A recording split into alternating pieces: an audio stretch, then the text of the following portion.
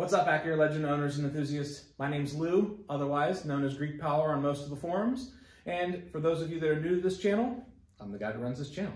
A lot of you know me from the guy that built his Turbo Legend in a carport on gravel in the middle of winter. Yeah, that was me. I was young and dumb. It happens.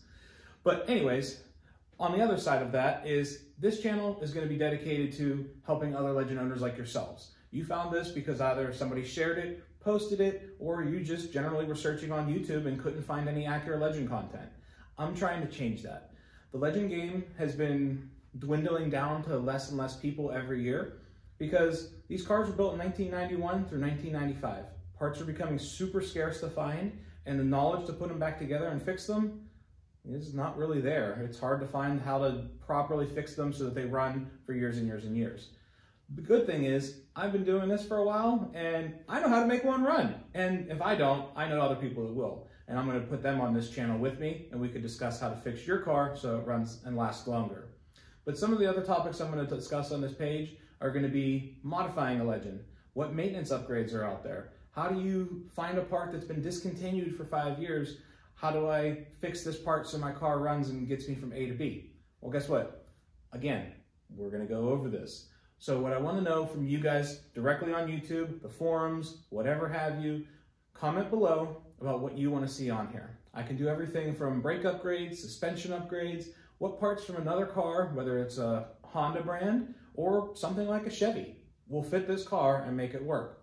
I have a lot of that type of knowledge. My turbo build on my car is completely universal. There's obviously no Legend turbo kits available, and to be honest with you, the aftermarket support for the Legend is almost next to none. I mean, it's almost 30 years old. What do you expect? You know, Fast and the Furious didn't even come out till what, 1999? So, that being said, if you want to hear about mods and how to modify your Legend for either on the cheap or on the performance aspect, I'm going to discuss all that on this page and help you guys keep them on the road, keep them having fun, and, you know, keep everybody happy. So again, comment below. Tell me what you're looking to find out about the Legends. Is it something simple? I mean, you know, there's a forum called acuralegend.org that has tons of information on how to keep these cars going, but nobody's been really using the forum since 2015, let's say. So that information's a little dated. Parts have become already discontinued, or they've been updated to a newer standard where the part numbers don't match.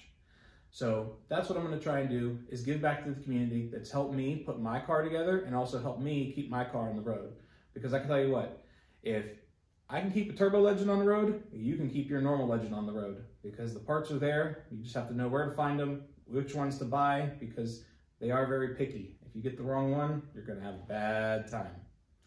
So subscribe to the page, comment what you want to see below, and I'll do everything from a breakdown of my turbo build, a breakdown of my nitrous build, a breakdown of the differences of my sedan and my coupe build and all of that stuff. And I'll even try to throw some DIYs along the way and little cheap free upgrades and mods that you can do for any budget.